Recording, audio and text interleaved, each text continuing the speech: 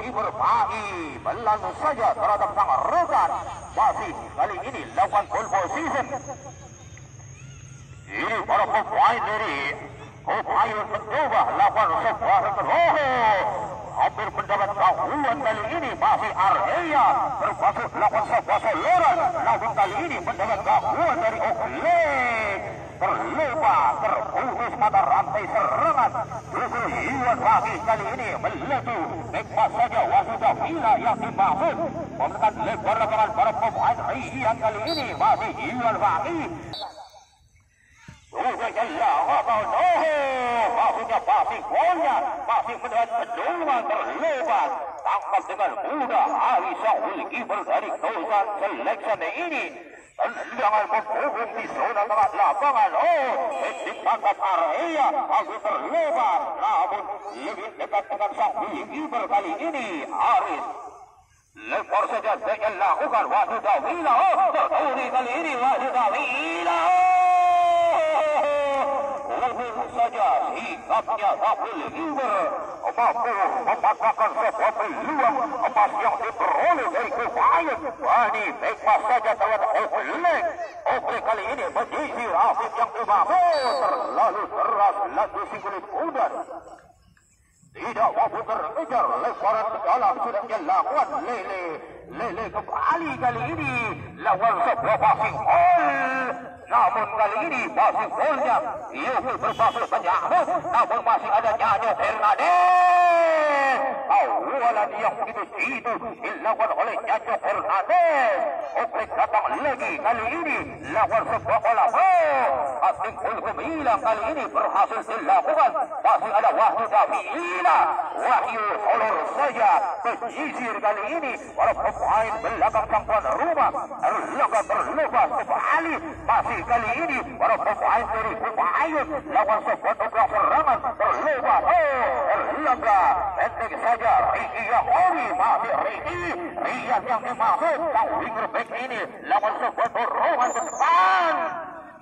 Namun Ari dengan hijab lawan Arya datang kali ini lawan pole position mendapat gangguan dari Rian terlepas yang dimaksud masih mati.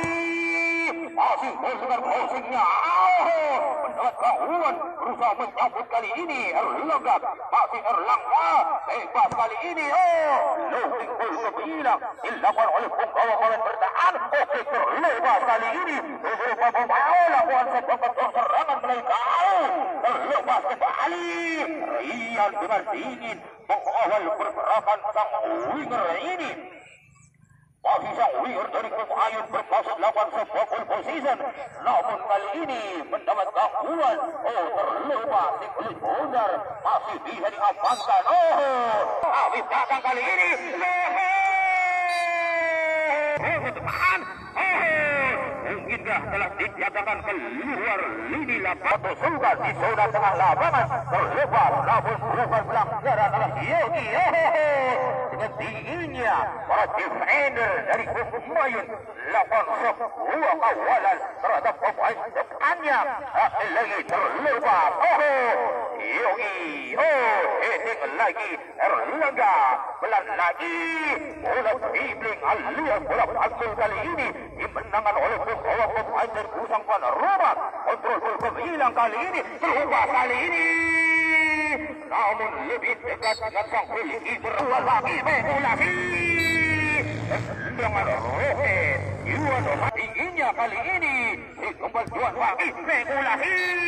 Ditabur kali ini memenangkan dalam perebutan sebelum benar ini.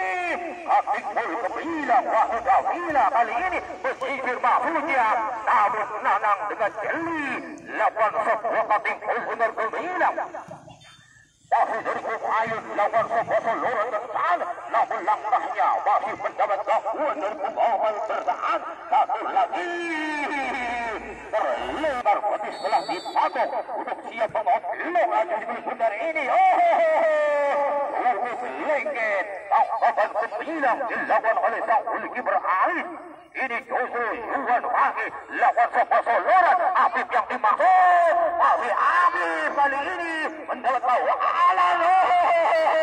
Bani lawan kembali dalam kompromi bebas terhadap Rian. Terbentur kali ini dua pemain, namun masih ada di palang pintu. Wahyu Davila dengan sigap kali ini lawan sebuah penetrasi. Mendapat gawat dari Arya terlepas, namun Erlangga lagi bola sempat sambung belakangnya. Lalu lawan sebuah soloran. Namun kali ini namun terlepas dalam lawan antisipasi. Bola berada di kaki para pemain pusang dan rumah melalui Bani menyisir kali ini alam datang. Pergerakan alam mendapat gangguan terlepas. Atur kali ini bermaksud lawan sebuah yang kuat, namun lagi datang Arya lagi. Arya memantan lebar lapangan kali ini. Rupanya para pemain dari Kupayun beraril. Aril masih harus berduel. Manis Habib.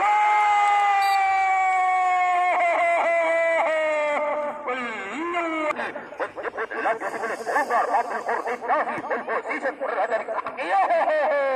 Kapten bola kebilang lagi berhasil dilawan oleh Wahyu Davila. Bebas saja.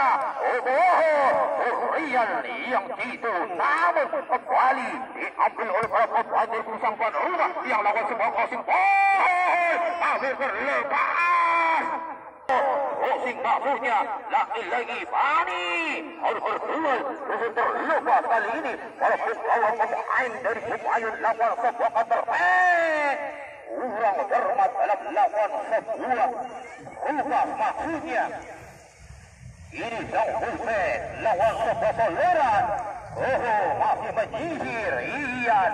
Namun dengan jeli Kapten Bola Ari menggagalkan sebuah skema serangan dari pusang dan rumah. Lagi Kupayun berhasil lawan sebuah perubahan kecepatan. Kali ini sang goalkeeper keluar sarang. Lakukan sebuah tindakan seperti bolnya. Ini Oklek datang terlepas Oklek. Lepas kembali Iwan Fakih. Kali ini harus berduel dengan penggawa pemain bertahan. Masih Arif. Nanang terlepas kembali. Nanang dilawan sebuah tindakan gol oleh sang wasit. Tendangan kali ini oleh penggawa pemain tengah dari sang tuan rumah Ricky Yakobi. Pendek saja. Umpan manis lagi dengan headingnya. Namun blocking demi blocking berhasil dilakukan oleh para penggawa pemain bertahan. Ini bola sempat liar. Ribut kakaknya. Afif kali ini harus berduel dengan Lele. Lawan sebuah musuhan. Namun masih mendapat kawalan yang sangat signifikan dari Wahyu Davila.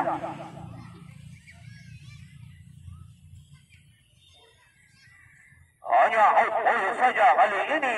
Ancang-ancang dia akan lakukan outball. Sudah dilakukan, namun kali ini Arul tidak mampu menyambutnya.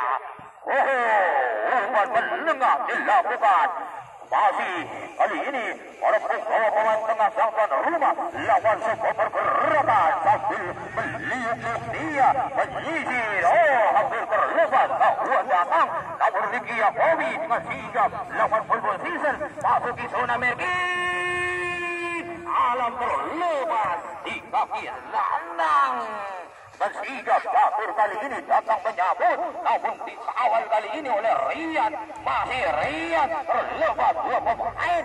Nyado Hernandez. Pendek lagi. Namun dua pemain tiga.